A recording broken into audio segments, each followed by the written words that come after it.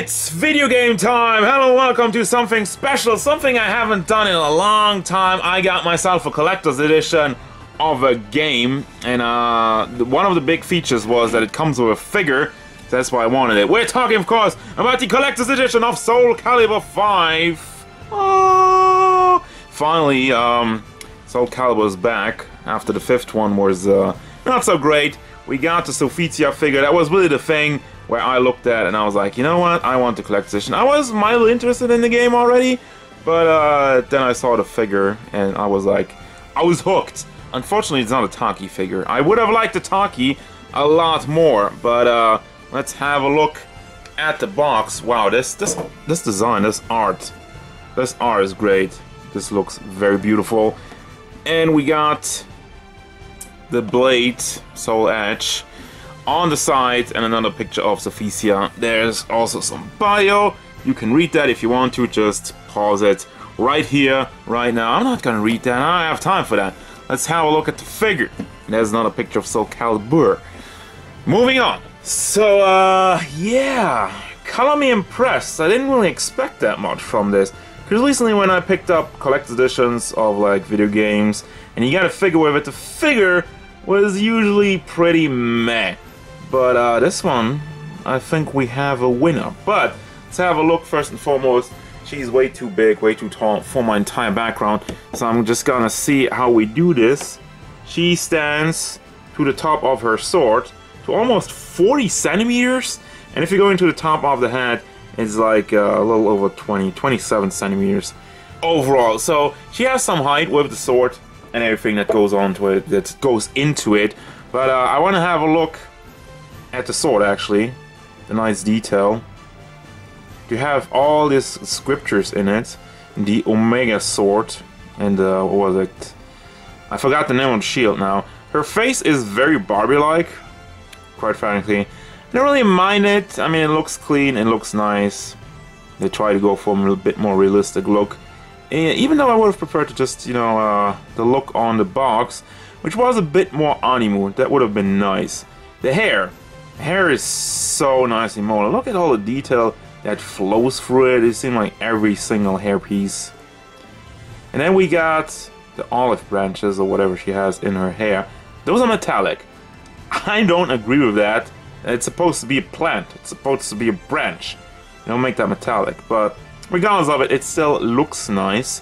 It's one of these things, it doesn't look like a plant if you're doing it metallic, but it still looks nice on the figure. Speaking of looking nice, all the cloth, all the parts of her dress are really in like a pearl white.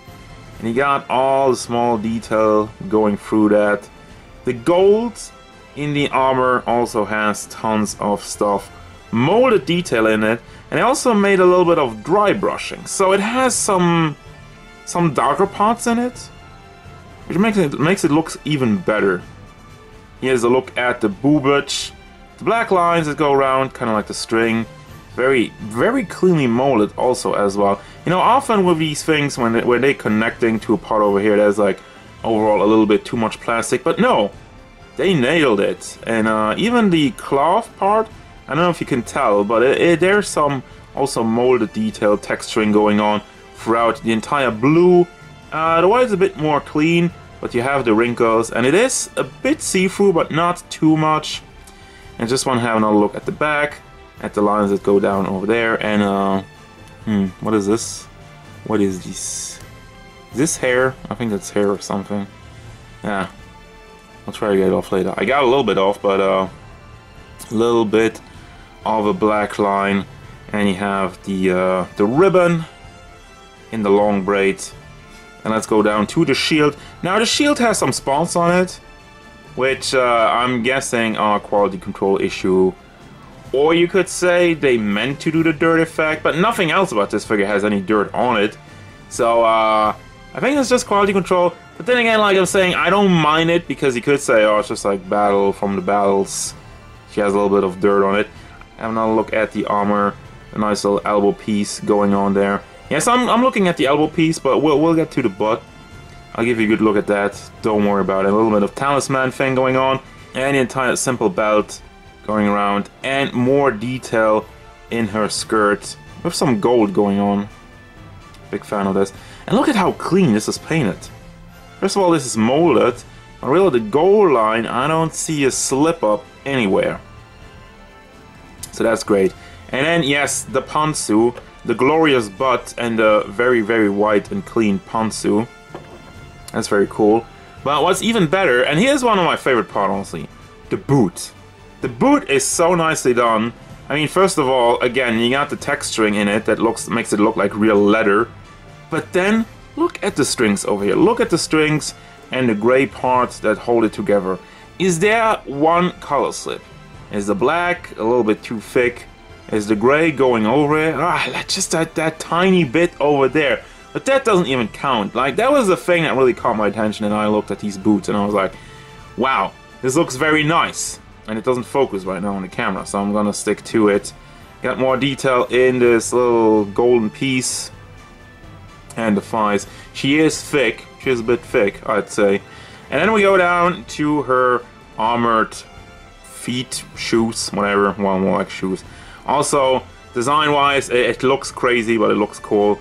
And very nice, shiny. The gold buckles, nicely painted. And you got another symbol, kind of like a logo going on the bottom. Everything, just everything is chock full of detail. They didn't forget anything. Also goes all the way around. Has also a little bit of gray dry brushing. I mean, it's more like the brighter. I think it's molded in like a gray, and I made the white. A little bit on the tips of the symbols. And I actually want to know, like, you have Soul Calibur 5, but who made this? Pure Arts. Alright. Something to look out for. So Pure Arts delivering a good job. So, I mean, yeah, I showed you everything. Just gonna give you a spin around and just gonna bring you to the final thoughts. I mean, the one thing I can mention is that you can take out the sword. That's really the only thing. And the sword also has battle damage. I didn't really talk about that, but you can see it. Does it have... Yeah, it's on both sides. Just like there's a little bit more on this side, I think. No, really, same thing. So I have some battle damage in sword. She looks great. And yeah, overall, final thoughts of this figure. Of course, this is part of a game package. And looking at it, this costs like 150 bucks.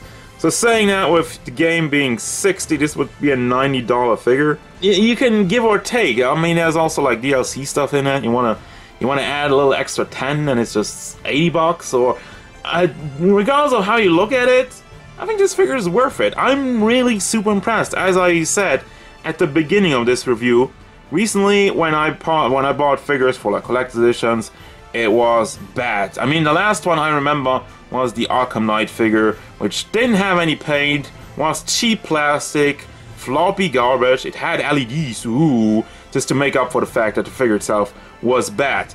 I didn't like that one bit, but this one, yes. I'm happy I got this one, so I can recommend this one. If you like Soul Calibur, if you like Sophitia, this figure is amazing. Buy it with the game or try to find it. Man, there's probably some people selling this figure without the game. So, yeah, definitely worth my time, and I hope she's also worth your time. So that's gonna do it already, guys. Thank you very much for watching. Don't forget, if you enjoyed this review, hit it up with a like and subscribe to the channel so you can stay tuned for more figure reviews, gameplay stuff, and whatever Sophitia wants.